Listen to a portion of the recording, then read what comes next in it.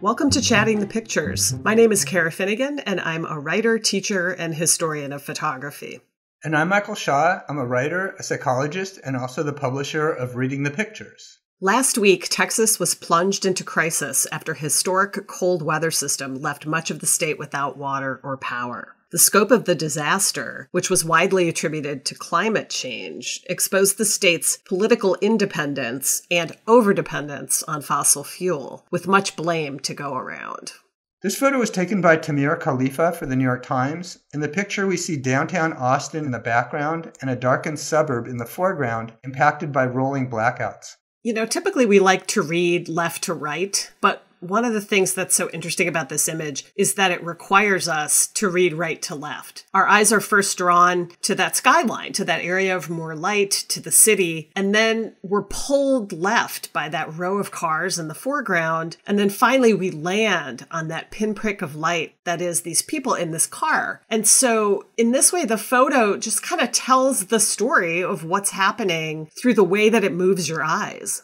This photo is similar to others from Austin, as well as from Dallas, and also from Houston, that were posted to social media depicting the lights on downtown while the other areas were sitting in darkness. And it's understandable that citizens would be frustrated and angry over the rolling blackouts, charging that the electricity was being distributed unfairly.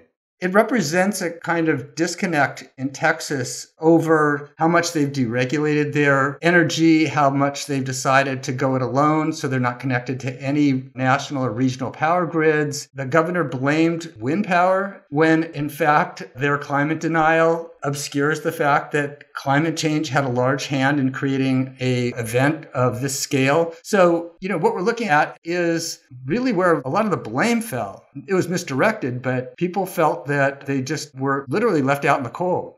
Yeah, it's just hard not to see this photo as a microcosm for all of that, right? The big versus little, the light versus dark.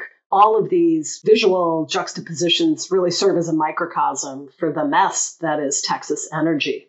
The complex of elements in the image really speak to the storytelling power of news photography these days. From the brilliant skyline, to the darkened apartment building, to that blacked out light pole against the sky, and to these two people retreating to the car like a shelter in a kind of mechanized campfire. The picture's about fragmentation and isolation and being abandoned to the dark and the cold by what's supposed to be modern civilization. And instead we get this almost apocalyptic image that is ultimately so ironic because the Texas credo is all about freedom and rugged individualism, and the ultimate message here, absent heat, electricity, or even running water, is you're on your own, friend.